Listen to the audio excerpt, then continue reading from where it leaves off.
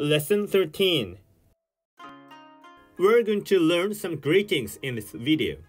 By the way, did you watch the lesson 2? So we learned some greetings in the video. We're going to learn those phrases.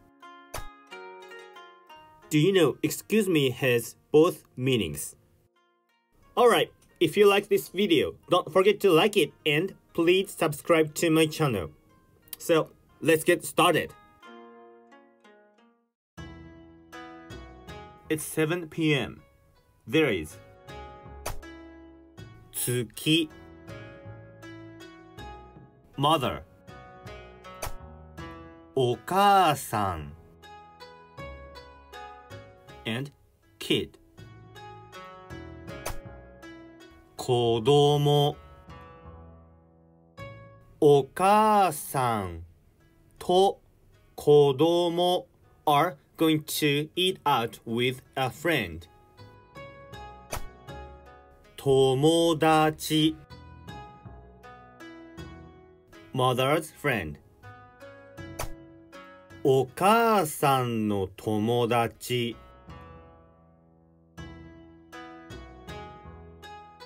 こんばんは means good evening こんばんはこんばんはこんばんは今日はお前らが普段行けないような高級なレストランに連れて行ってあげるねありがとうありがとう means thank you ありがとうありがとう It's casual if you want to be polite ありがとうございます It's a polite way to say thank you ありがとうございますありがとうございます And if you want to say thank you so much, thank you very much, you can say どうもありがとうございます And 本当にありがとうございます If you don't say ございます it can be casual ありがとうありがとうございますいいえ You're welcome in Japanese どういたしまして But we hardly say どういたしまして So we usually say いいえ This is very natural and can be used in all situations いいえじゃあ行きましょ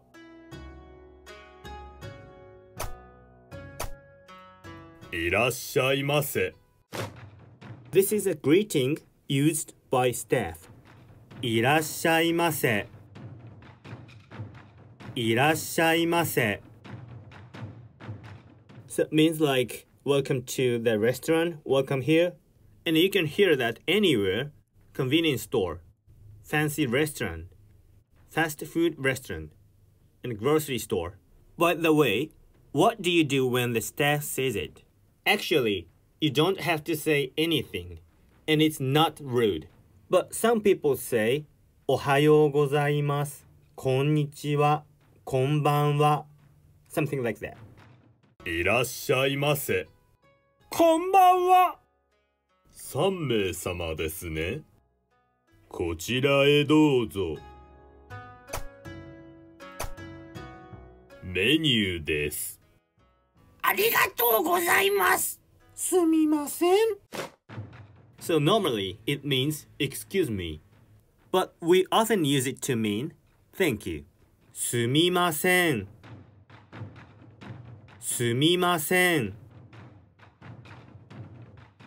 すみませんどうも You can say どうも when you want to say thank you. Do you remember どうもありがとうございます So she only say どうも and it's not rude. So you can say どうも anywhere. どうもどうも。どうも。Oh, I didn't think it was so expensive. お母さん、なに？いつもスペシャルを食べているから、今日は普通の豆腐を食べたいな。そうだね。今日は普通のを食べよう。私もそうしようかしら。おほほほほほほほ。すみません。means excuse me. すみません。はい、少々お待ちください。お待たせいたしました。お伺いします。ノーマル豆腐を3つください。かしこまりました。お持ちします。ノーマル豆腐をお持ちしました。ごゆっくりどうぞ。いただきます。It's a greeting before eating. いただきます。いただきます。いただきます。むしゃむしゃむしゃむしゃむしゃむしゃむしゃむしゃむしゃむしゃ。すごく普通な味だね。とても普通だね。ごちそうさまでした。So this is a greeting after eating. ごちそうさまでした。ごちそうさまでした。ごちそうさまでした。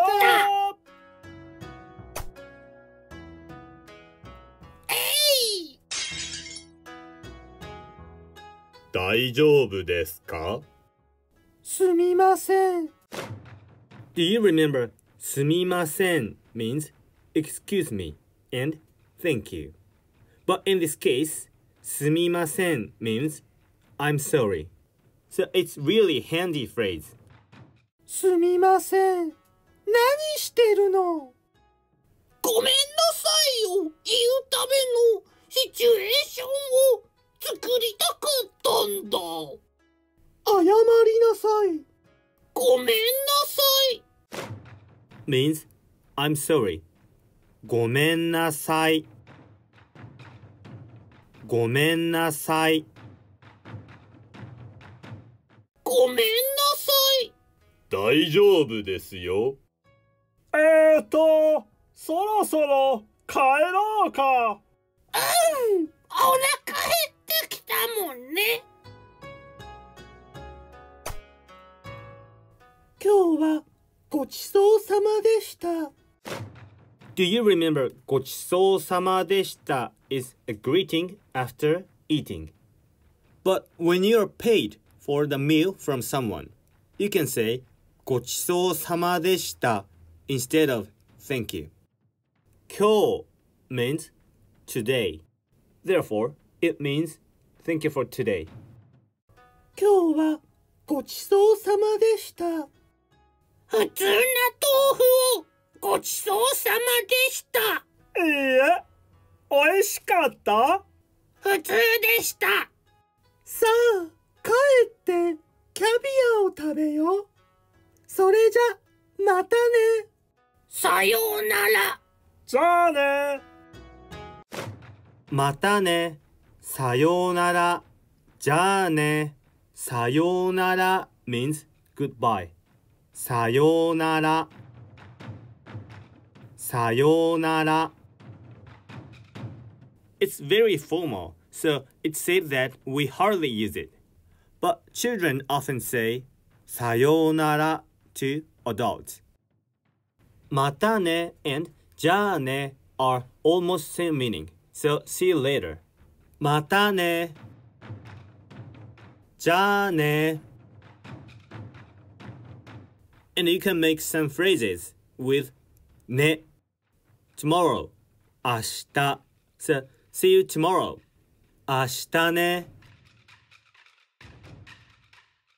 Next week. 来週。See you next week. 来週ね。それじゃ、またね。さようなら。じゃあね。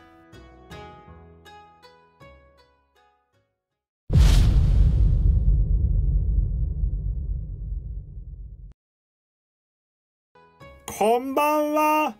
こんばんは。こんばんは。今日はお前らが普段行けないような高級なレストランに連れて行ってあげるね。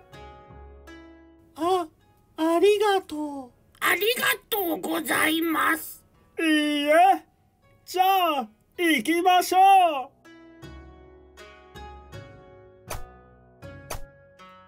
う。いらっしゃいませ。こんばんは。3名様ですね。こちらへどうぞ。メニューです。ありがとうございます。すみません。どうも。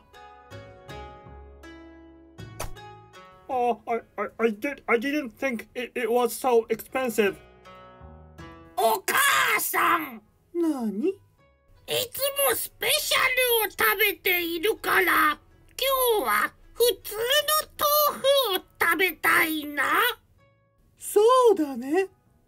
今日は普通のを食べよう。私もそうしようかしら。おほほほほほほ。すみません。はい、少々お待ちください。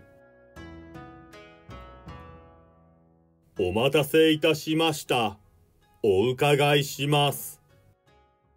ノーマル豆腐を3つください。かしこまりました。お持ちします。ノーマル豆腐をお持ちしました。ごゆっくりどうぞ。いただきます。むしゃむしゃむしゃむしゃむしゃむしゃむしゃむしゃむしゃ。すごく普通な味だね。とても普通だね。ごちそうさまでした。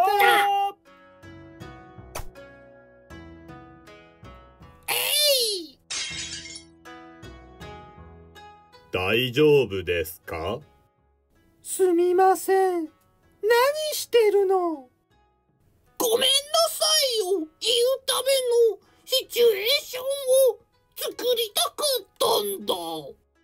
謝りなさい。ごめんなさい。大丈夫ですよ。そろそろ帰ろうか。お腹減ってきたもんね。今日はごちそうさまでした。普通な豆腐をごちそうさまでした。いいえ、おいしかった？普通でした。さあ、帰ってキャビアを食べよう。それじゃ、またね。さようなら。じゃあね。Okay, we have learned a lot of greetings in this video. They are very important phrases, so if you find any phrases you couldn't memorize, please watch this video again.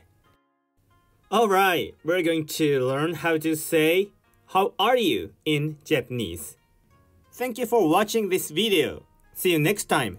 またね.